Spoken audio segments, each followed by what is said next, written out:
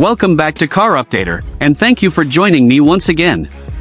Today we are going to explore a topic that goes beyond cars but still connects with technology, engineering, and power.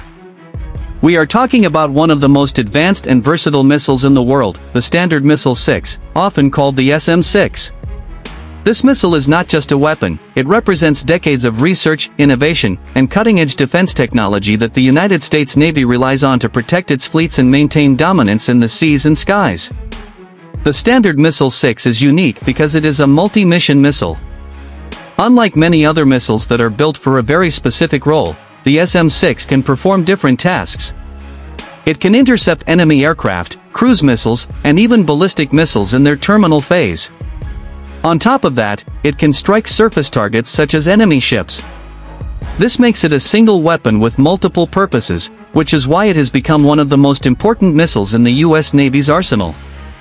One of the most impressive things about the SM-6 is its speed and range. It is a surface-to-air missile that travels at supersonic speed, reaching up to Mach 3.5. That means it can fly more than 3 times the speed of sound. Its range is also remarkable, extending over 240 kilometers, giving warships the ability to engage threats at very long distances.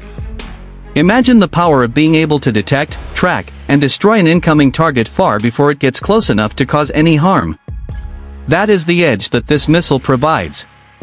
The SM-6 was first deployed in 2013, and since then, it has been constantly upgraded. It belongs to the Standard Missile family, but it is far more advanced than the earlier versions. One of its greatest strengths lies in its guidance system.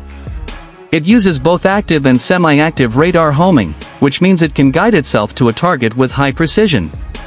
In simple terms, it has the ability to detect and destroy even the fastest and most evasive threats, making it very hard for enemies to escape.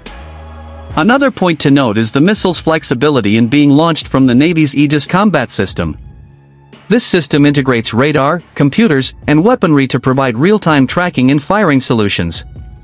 When combined with the SM-6, the result is a defensive shield that can protect entire naval groups.